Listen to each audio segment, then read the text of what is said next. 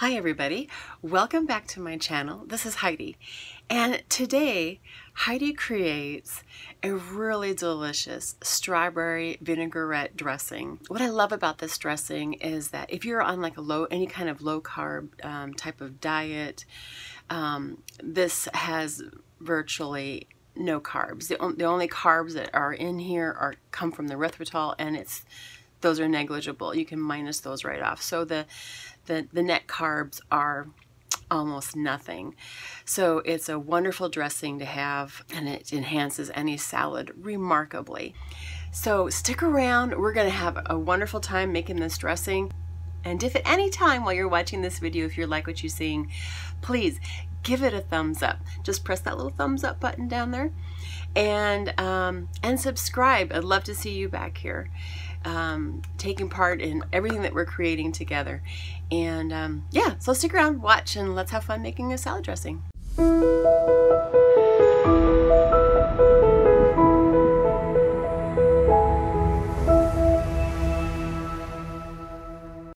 Here are the items that we'll be needing to make the dressing: a blender, organic unrefined coconut oil, balsamic vinegar, a 0 glycemic sweetener of your choice.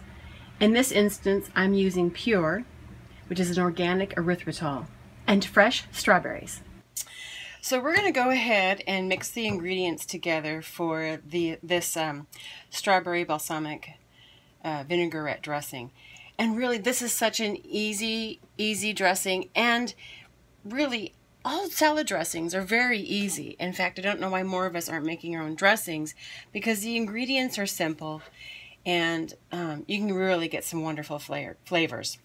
So what I'm going to do is I'm going to go ahead and start out with the coconut oil. And I'm here in Florida, so my coconut oil pretty much is always liquid because it's warm.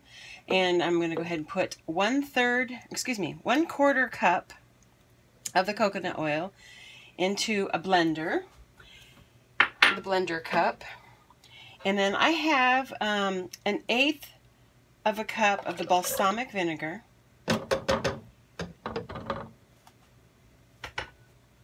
Then of the Pyure, I'm using 3 to 4 teaspoons of the Pyure. Really, you want to just kind of sweeten it to taste. Some people like theirs a little more vinegary. Some people like it a little more sweet. And then I also put a pinch of salt in there as well. And then here I've cut some strawberries. I've cleaned them and decapped them and dropped those in there. And that's kind of a lot of strawberries for that. And maybe I would do 2 normally, but heck, let's just get crazy and do lots of strawberries. Okay, so this is the important part of the dressing, and that's why we're making it into a blender. One reason is so we can puree the strawberries, and then another reason is to create the emulsification process. We want to emulsify this dressing, and the reason is coconut oil has a very low melting point. So that means, you know, if this is like a regular vinaigrette dressing and you stick it in the refrigerator, coconut oil is going to get hard, and you won't be able to pour it over your salads. So we're going to emulsify it. And what that basically means is we're going to put it on the blender. And normally at home in Wisconsin, if I'm not on the boat, I would have my Vitamix, turn it on, and just leave it. In the emulsification process, we need to blend this in the blender long enough for it to heat up. There's a lot of friction happening in there with the blade spinning. So that's going to create heat, which is going to help with the emulsifying of this. So we're going to put this on the blender, and we're going to actually let it go for quite a while. And I'll do this part sped up.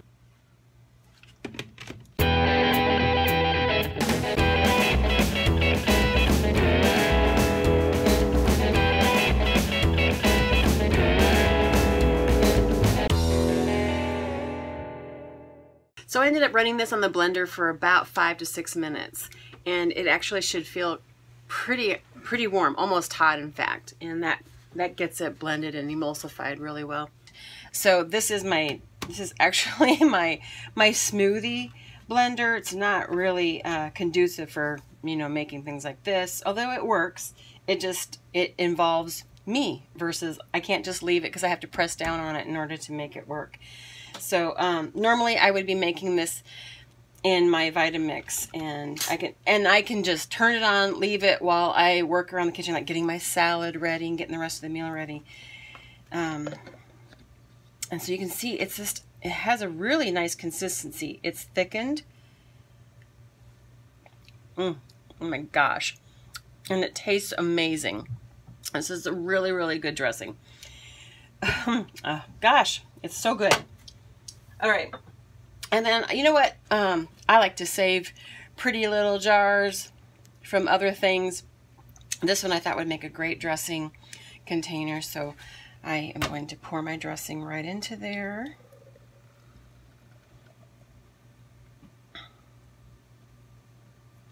Now this is probably just a little less than a cup of dressing. And you can certainly double this recipe, you can triple it, quadruple it, however you need to do for the amount of people that you're going to serve.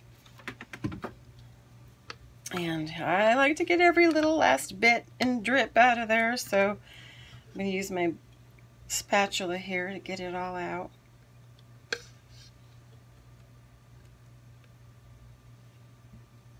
Now, something that you might be asking is, do you have to emulsify your salad dressing? And the answer to that is no, you do not. If you plan on using your dressing right away, you certainly don't have to emulsify it. You can just blend it until the strawberries are completely broken down and you're good to go.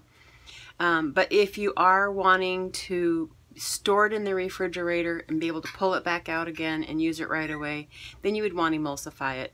Otherwise, it'll be solid when you pull it out of the refrigerator. So if you're one of those people that doesn't use their blender very much because you hate cleaning it, well, here's a really simple way to clean your blender.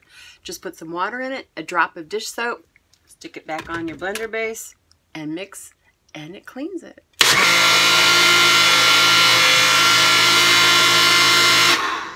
Voila!